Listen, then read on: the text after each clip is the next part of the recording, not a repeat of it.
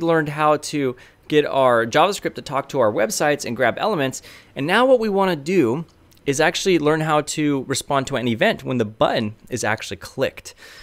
So there's a few things to know.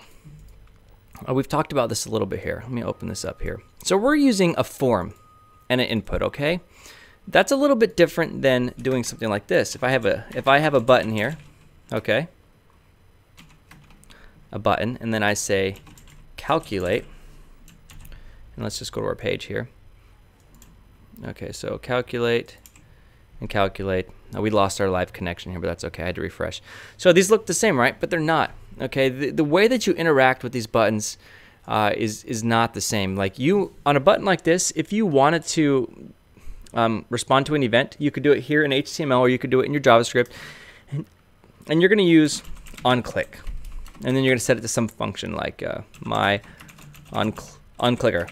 Okay, and that's how you're going to work with buttons. But we're not going to do that in this video. But I wanted you to be aware of it, because you're going to find it on the internet, and you're going to possibly want to be like, I used onClick on my input type submit and it's not working. What is going on? Or it's not working the way I expect it to. And there are some differences between input type submit and the button. So what I want you to do as part of your own homework and time, I want you to go onto Google and do a search.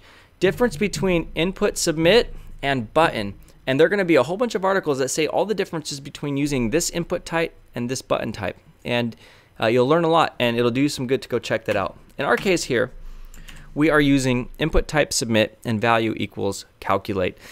And we have to handle it a special way. But so how do we do that? How do we work with a form and an input? Because obviously we're not going to use the onClick like I just mentioned. Well, this is where the form comes into play. So the first things first is we actually have to grab the form right here. And so we're going to say var, let's just call this form, equals document.getElementById. And we haven't given it a ID yet, but we're just going to call this x is what percent of y. We'll give it a very specific name in case we have more than one form for the other operations. And then over here in index.html, I'm just going to set an ID on the form. Okay. We're not even going to use the button itself to listen for a click. Okay, the form is going to listen for an event, which is a little bit different. Not the button, but the form itself. So we've grabbed the form, and what do we do now? Well, we say form.addEventListener. In fact, look at that. That's pretty cool. It had some properties that pop up. addEventListener. Type is a string, the event, a capture bool. So there's 3 different properties you can put in here, or parameters. Okay, we're going to use 2 of them. And so what we're going to do is we're going to say form.addEventListener. Okay, we want to listen for submit. Now this is a very specific keyword. I did not make this up. This is a reserved keyword. Okay, you have to spell it correctly, otherwise it will not work. We are looking for the submit event. Okay, and then we're going to pass a function in here. And this function here is the function to be called when the form is clicked. Now, I'm doing an inline function here. If this is confusing you at all, we could also have done this. So we could have said var and my calc function equals function. Okay, and then instead of doing this, we could have said my calc function. And that would have worked just the same, and then this function would be called when the event is triggered. Okay, but I don't see any need to do that. And the reason why is this function is very specific. It's not really reusable, meaning like the other percentage operations that we may do would not use the same code. It would use different code. And that's not what we're looking for, because our code does a very specific thing. So I'm going to create the inline function here as a parameter. So this function here called addEventListener, the first parameter in it is a string, and the second parameter is a function. And this, again, this may be confusing to you if you're brand new. What is going on? How am I creating a function inside of another function parameter? It doesn't make sense. And you know, in many languages, this is something that you'll never do. You'll never actually define a function within a parameter itself. But we have that advantage in JavaScript. So that's what we're doing here. We have a function. This is the function that will be called after the button is clicked, okay? And so we're adding the event listener to the form. I can't stress that enough. If you're adding this to the button, it won't work, and you'll probably get frustrated. So add it to the form that the button is inside, Okay, we put the button inside the form. There's 3 inputs. One is a type submit, and it's inside the form. Okay, are you with me so far? You're like, yeah, shut up about saying that already. I got it the first time. Well, I'm just letting you know. So what do we want to do?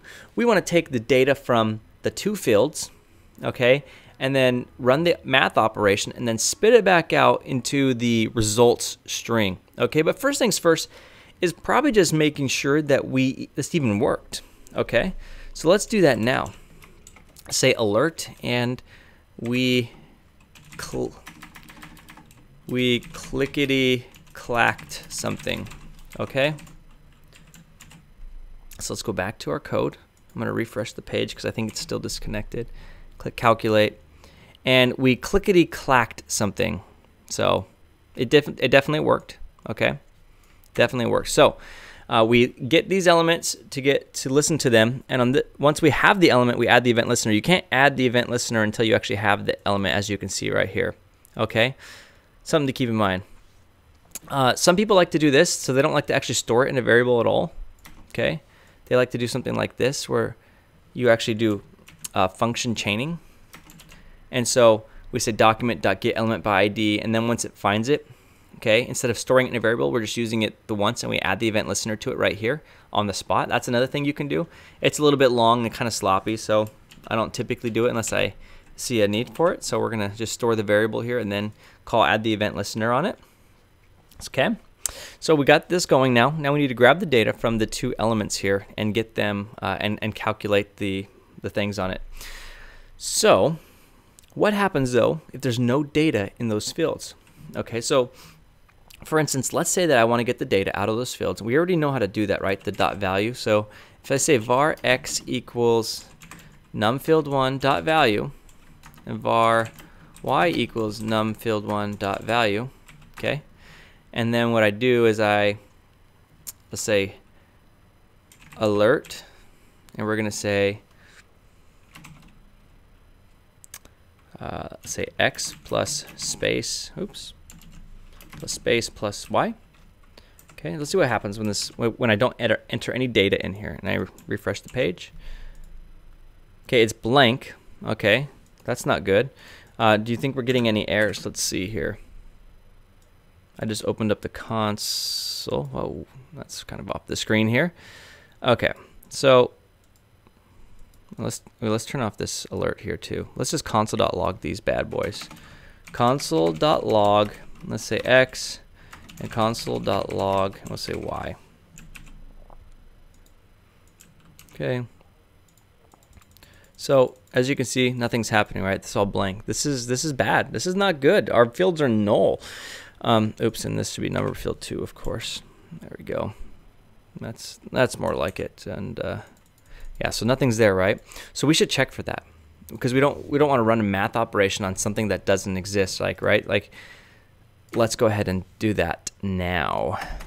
This is called validation, form validation. And so what we're going to do is we're going to say if, okay, numfield1, so if not numfield1 dot value, okay, or if not numfield2 dot value.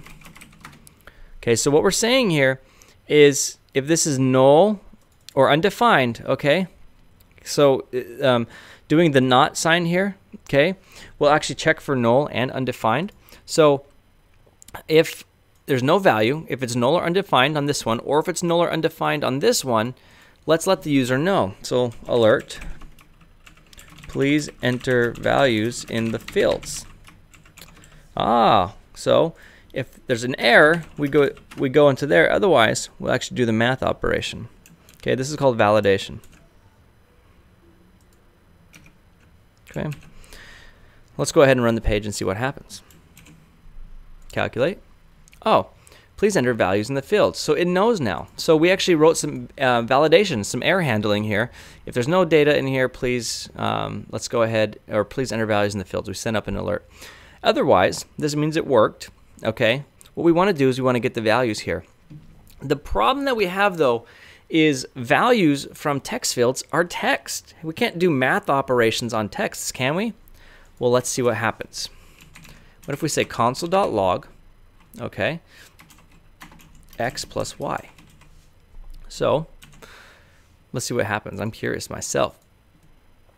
So what if we say 5 is what percent of 10, which should be like 50%, right? We calculate it. Oops, our form reset. That's another problem that we're going to have to solve here. You didn't see it print because it went so fast. So what we want to do here is let's do an alert instead. Alert x plus y. That's another problem we're going to have to solve that you'll run into as a developer as well.